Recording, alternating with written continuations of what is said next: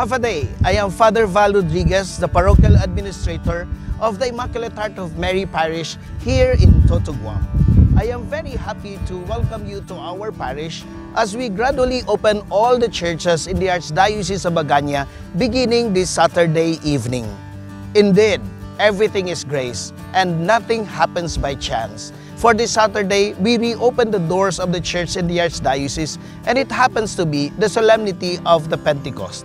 I said it is a grace, nothing happens by chance, because it happens that the feast of the Pentecost is also considered as the birth of the church. Such a wonderful and meaningful celebration that as we celebrate the birth of the church, we gather together as a church. But before we even reopen the doors of our church, let me remind you of some very important protocols as well as tour you around our church and our facilities in order to also help you with the house rules we have to observe for the safety of everyone and of course for a meaningful and orderly celebration. First of all, we are still in the state of pandemic. The dispensation from Sunday obligation as well as holidays of obligation issued by our Archbishop Michael Jude Burns is still in effect.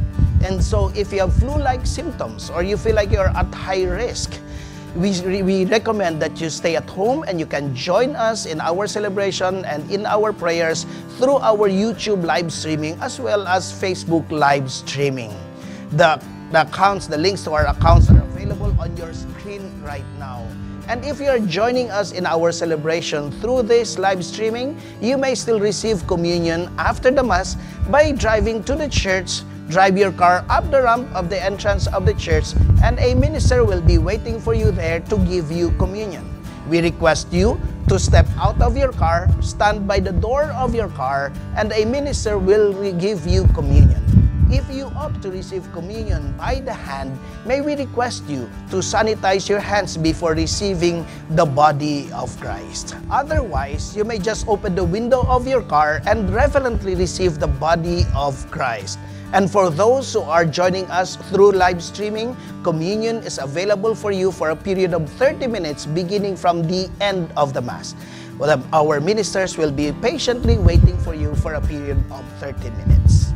But if you still prefer to just park your car and stay inside your car during the entire duration of our celebration, a video monitor as well as an audio monitor will be available for you outside of the social hall. And so we request you to park your car out by the parking space outside of the social hall facing the wall of the social hall. And the communion will be given to you at the end of the celebration. A minister will be going to the parking space. All again we ask you is to step out of your car, stand by the door of your car as a sign for the minister that you want to receive the body of Christ. The parking outside of the social hall will be exclusively for those people who will join us by parking their cars and staying in their cars. And so those of you who will be joining us by entering the church, we request you to park somewhere else like across the church or at the other side of the church, because this parking will be exclusively for those who will be joining us by parking their cars and staying inside their cars. For those who will be entering the church, we request you to wear facial mask. And upon entrance to the church, there will be a church minister who will be taking your temperature by using an infrared thermometer gun, and another church minister will be spraying alcohol on your hands for sanitation. We also ask you to refrain from touching the handles of our doors, for our church ministers will be the one to open and close the door for you. Would like to inform you that the main door, the front door of the church, will be the only entrance door. Based on social distancing requirement, our church, including our basic sacrament chapel, can accommodate up to 68 people. And entry to the church will be on a first-come, first-served basis. And as you enter the church, another church minister will be welcoming you, who will guide you to a place where you may be seated. And in order to help us to observe social distancing, we have placed a mark on our pews, which is actually the picture of our patroness, the Immaculate Heart of Mary. Every person who enters the church must be able to stand in front of a particular picture of our patroness. As I have mentioned before, communion will be given towards the end of our celebration as we sing the final hymn. And of course, in receiving communion, there will only be one line in the center aisle of the church, and we have to observe social distancing. There will be marks on the floor where you will be standing, waiting for the one in front of you to be able to receive the body of Christ. After receiving communion, we request you to go straight to the exit door of our church, which is actually the door facing the social hall. We also appeal for your help and support in order to continue our ministry. Therefore, as you go out of our exit door, there will be donation boxes where you can drop whatever help you may give us. In case there is an overflow of mass goers, we have also prepared our social hall for you. Based again on social distancing protocols, the social hall can accommodate up to 36 people, and again, it will be first come, first serve basis. Just like in the church, the entrance door that we will be using for the social hall will be the door facing the parking lot. Unfortunately, we apologize for the inconvenience. You will know that, of course, the screen of our video monitor will also be here. That's why a church minister will be guiding you to be able to enter through the entrance door of our social hall. Again, by the entrance of the social hall, a church minister will be taking your temperature again using an infrared thermometer gun, and another person will again spray alcohol on your hand to sanitize your hands. And of course, again, we ask you to refrain from holding the handles of our doors, for the church minister will be opening and closing it for you. And as you enter the social hall, you will realize that the chairs are already actually arranged according to social distancing. We request you to please not move the chairs or exchange places during the entire celebration. We also will be using that door facing the church to be our exit door.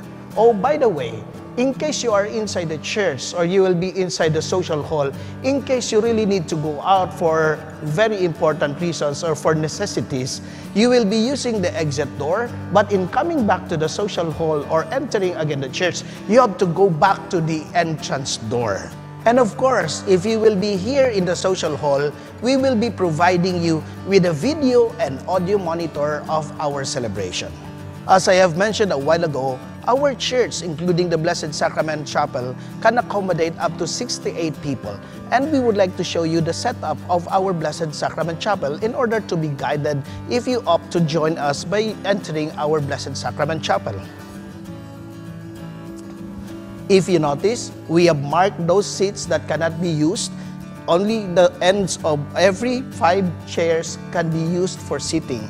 My dear brothers and sisters, since we are in the state of the pandemic, only this time we appeal to you if we can refrain or avoid moving around during the celebration, and of course, we attend to the children.